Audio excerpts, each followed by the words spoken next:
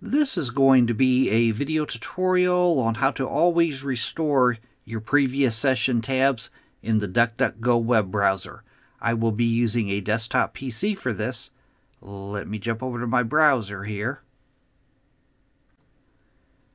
I have the DuckDuckGo Web Browser opened up now.